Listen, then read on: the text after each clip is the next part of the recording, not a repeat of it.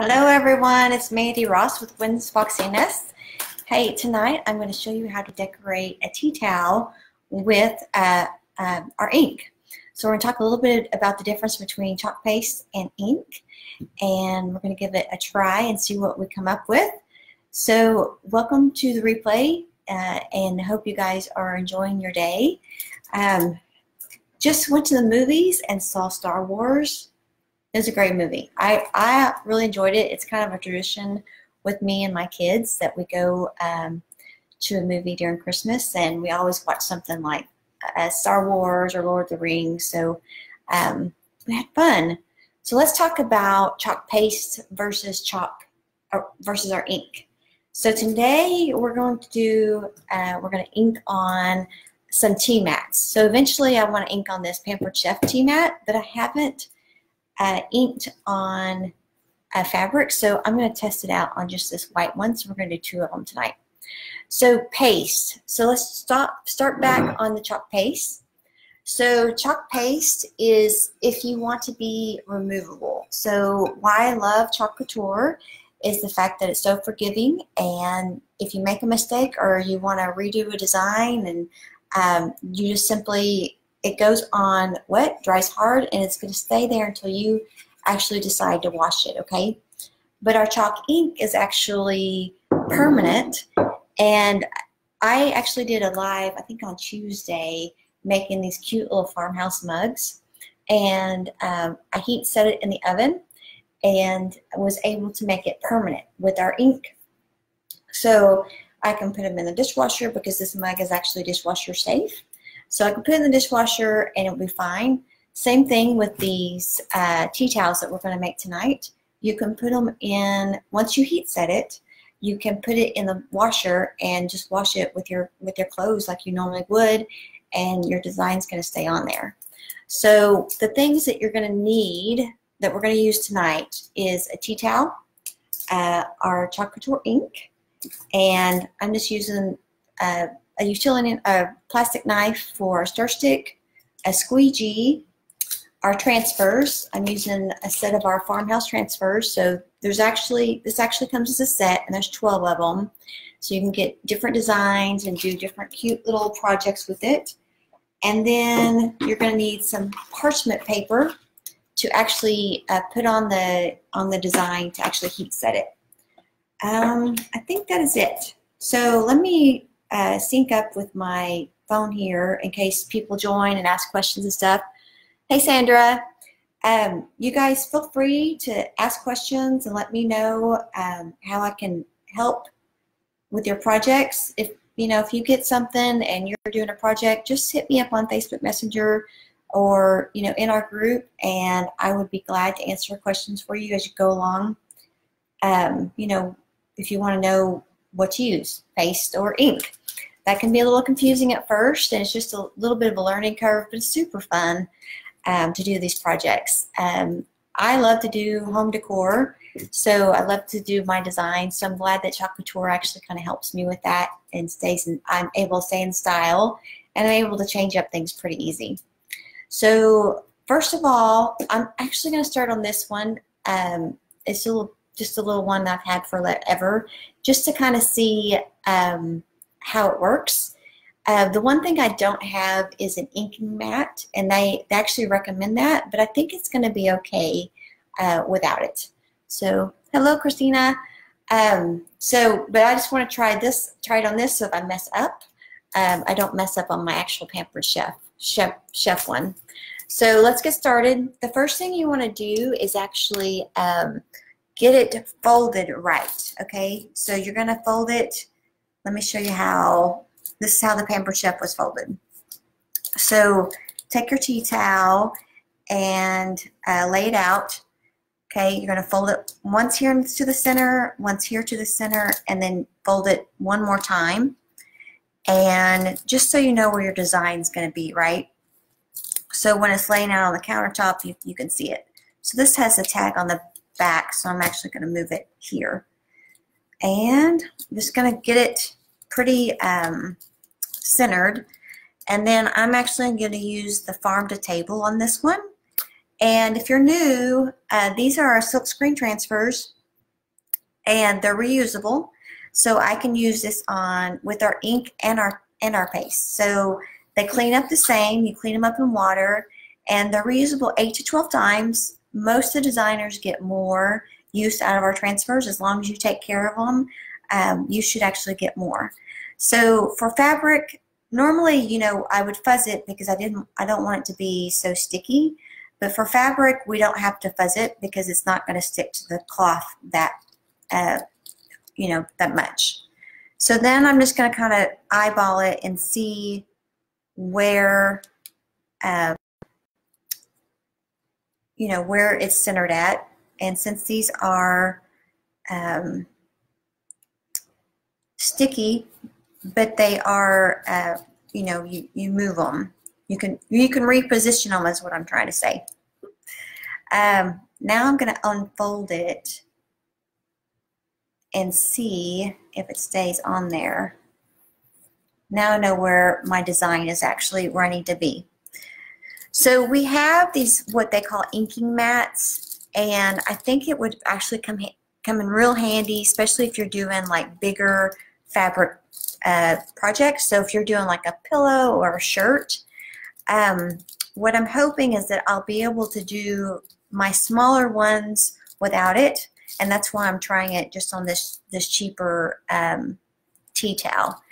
My only concern is that it might bleed without it being on that mat.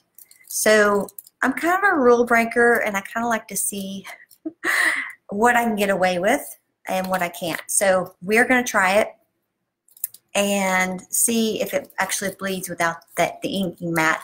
And basically the inking mat is like this kind of like this fabric mat that quilters would use, but it has this, it's sticky on the top, so your fabric would actually stick to it. And I think the only reason you would use it is so your project wouldn't move around. So as we go along, I'll give you some tips. One of the tips is to actually kind of give yourself a little bit more room on your projects by using painter's tape just to go around it, just so you don't get ink where you don't want it, right? So I'm going to just give myself just a little more room by putting some painter's tape around my project. And that's all it's for. Because you don't have to, these are self-adhesive, so we don't have to use it to actually get the silk screen transfer to stick. We just want to give ourselves just a little bit more room for error, I guess. A little more room to get messy. Okay, so that's the first tip. The second tip is going to actually be, here's our ink, and this is what we use to make things permanent. So I use it on the coffee mugs. You can use it on, obviously, tea towels. You can, pillowcases, shirts. Someone actually made a quilt. They actually did the silk screens on fabrics, and then they made a quilt. It was really cool. So I'm going to just stir this up and put your ink, very little ink, okay? So you don't have to put a big glob. So I'm actually going to be err on the caution side, and I'm going to put it on the blue part and then squeegee it down into my design because I don't want a big glob on my silk screen. Okay. That. Just put it around your design. Okay. And then squeegee it on.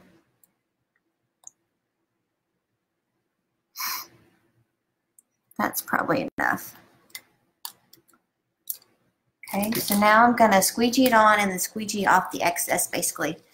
Number 2 tip is to always make sure that your fingers are clean before you touch the other part of the fabric.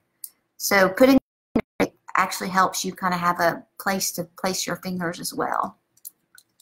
Okay.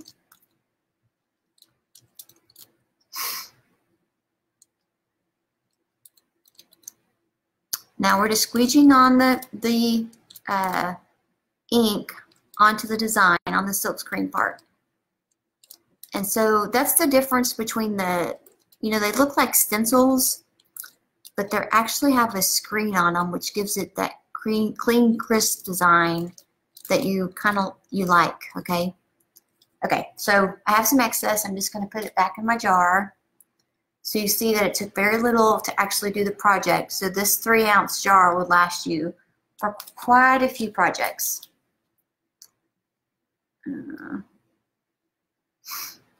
Okay. Let me get that off. Okay. Now we're just going to peel this up. And again, make sure you don't have anything on your hands. Hello, Debbie. I'm going to peel off my tape. And I'm going to reuse it. Oh, maybe. There was some ink on there, so I might have to use some other stuff. When you do your transfers, you want to pick them up left to right or top to bottom so you don't stretch them. Let's see. Oh, it turned out good. And then I'm just going to put it in some water, a tub of water I have over here, so that I can wash it. Okay, so let's see. What do you guys think? Okay. We're going to do another one, but let me just talk about how you would actually heat set this. So I'm going to let this project dry for like 24 hours, okay? And then what you would do is just take a little bit of parchment paper, some parchment paper, and lay it on top of the design part. Let me get over here. Thank you, Debbie. I would lay it on top of the design part, okay? So now you have two options. You can just take your handheld iron, okay, and put the parchment paper on top, and then put your iron on medium heat, and then for 4 minutes you would go over like in a circular motion on the front of your project, and then you would turn it over and actually do the back of your project. And hopefully I'm not getting that everywhere. Okay, so and then after that, so you do it 4 minutes on one side and 4 minutes on the other side with the parchment paper on top. After that, it's heat set, and you can actually wash it in the regular washer. Okay, so now I'm brave enough. That was my first ink project on fabric, so I wanted to make sure I didn't mess anything up. Okay, now I'm brave enough. I'm going to try this little farmer's market with a horse on it. Isn't that cute? I love these little farmhouse minis. They're so cute. Let's see. So, and I'm actually making this for a gift. So I'm hoping they'll like it. I think they will. They're like little, this person is crazy about farm animals and farmhouse decor. Okay, so let me put you back down so I'll show you again. So I put it in place while I have it folded up like I would want it on my counter. Next, that's actually the back. So I'm going to, because there's a tag on there. So I'm actually going to put it back here. Okay, so you just kind of want to eyeball it and center it up. And I love this little, these are Pampered Chef. This is the Pampered Chef tea towel. And I loved how this little design was because it reminded me of, you know, of Farmhouse. Okay, so I got that on there. I'm going to unfold it and actually do the paint on it now, or the ink, sorry. So again, I'm going to put some painter's tape on there. That one. See if I can reuse any of the other ones without messing up my project. They all have ink on them, I think.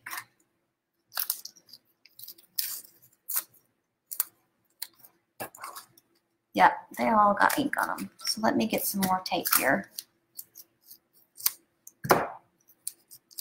And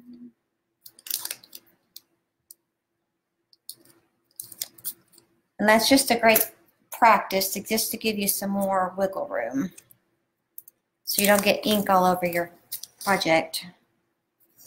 Hold on. What's going on here?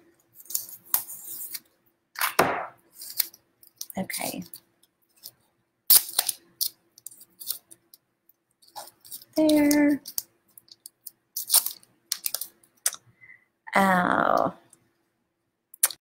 How many of you guys actually craft with for your therapy? You guys actually have craft therapy? So one of the reasons I like to craft is it just gets my mind off what's going on in my world. And I love that Chalk Couture is so easy that you actually can complete a project and feel accomplished after you get it done. And it actually matches something that you'd actually want to put in your house and display or give as a gift for others. Okay, so we're gonna, okay, so a tip is to actually put it on the blue part. Okay, so you're not blobbing it on the silk screen just yet. And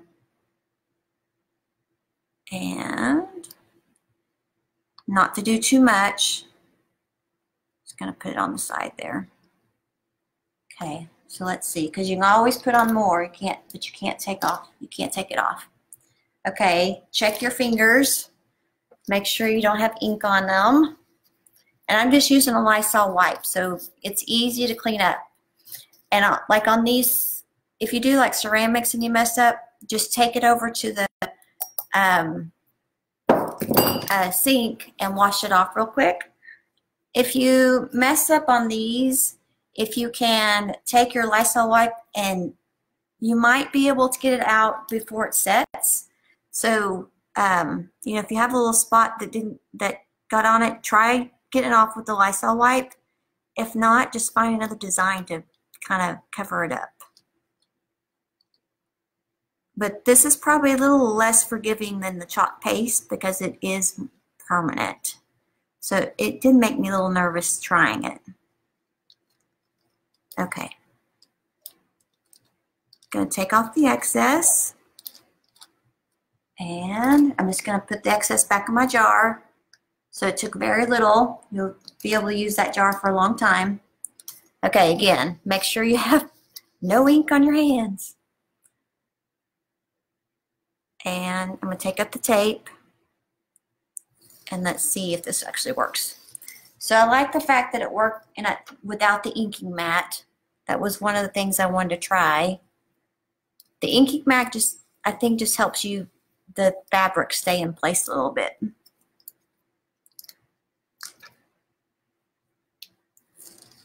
Okay.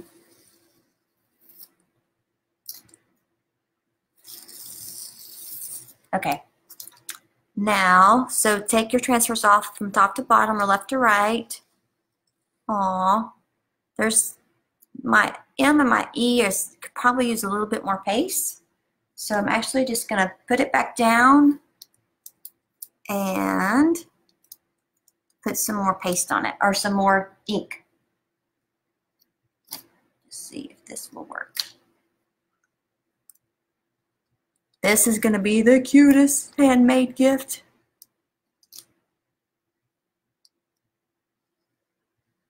Uh-oh, I might have got too much on my M. But we're going to go with it. I think it's because I put it right on top of there. But that's going to be okay. Okay, let me show you.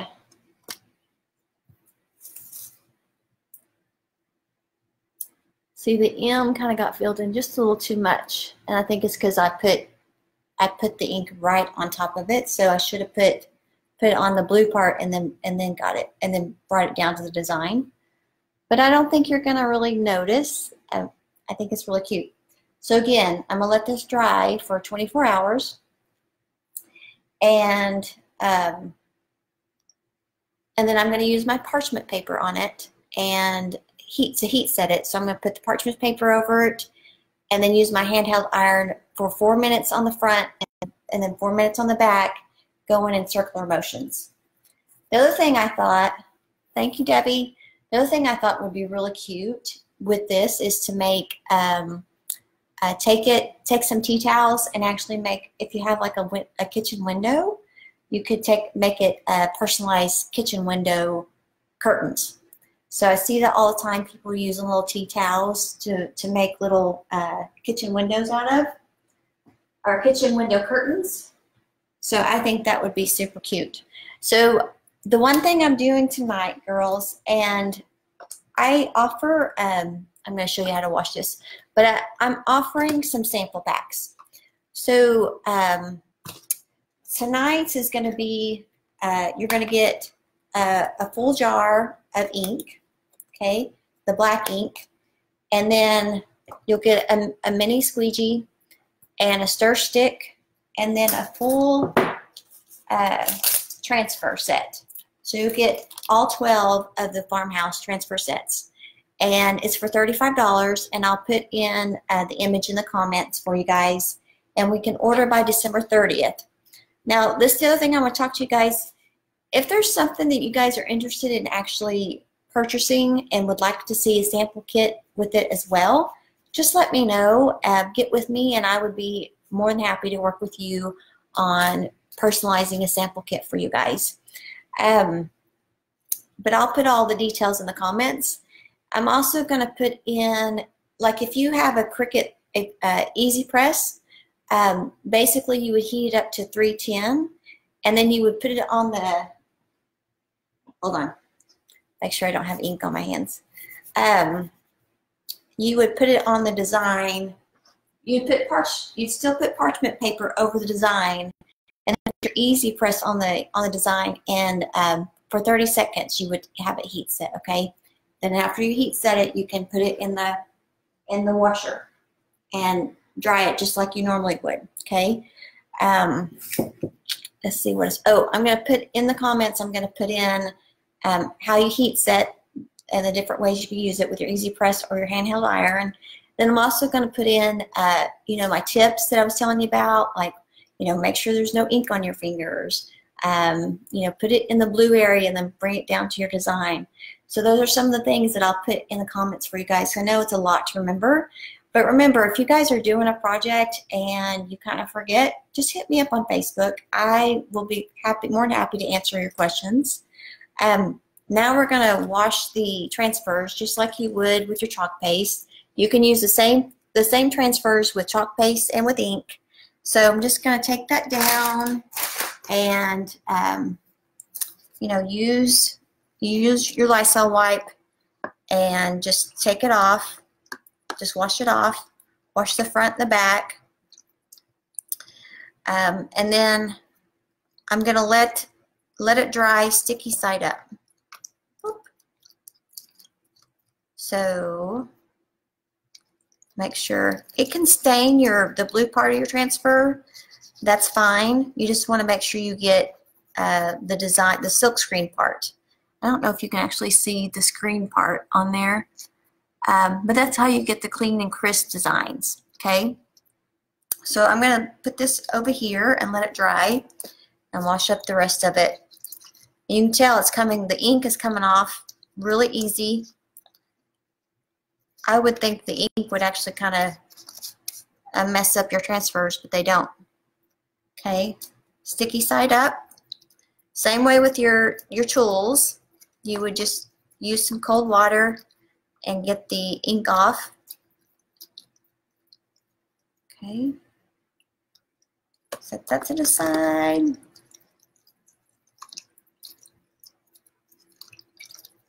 Okay, let all that dry. So once it's dried, you just put it back on the backing that it came with. So this is the shiny side, and that's the side you actually want the transfer to go back on. Okay, the sticky side will go on the shiny side. So remember, S&S, our group is the shiniest. So once that dries, just put it back on there, and you can reuse it up to 8 to 12 times, and that's why I am in love with Chalk Couture. Not only is it fun, my craft therapy, but I also get to use it over and over again.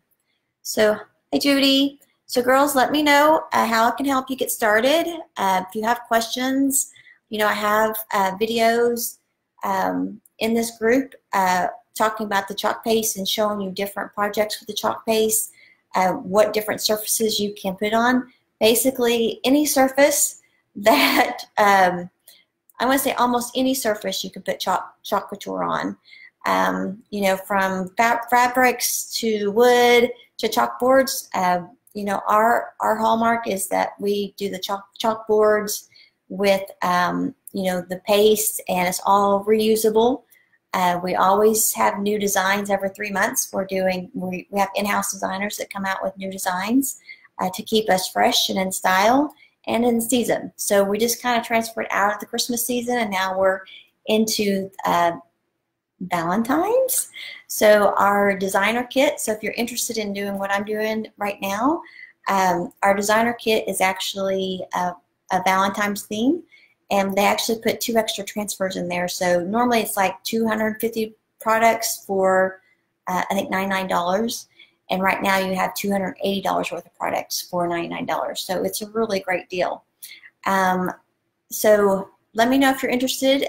You can type in shop, and I can give you the link to the products, as you can kind of browse and see what you're interested in with no commitments. If you're interested in becoming a designer, just type in join.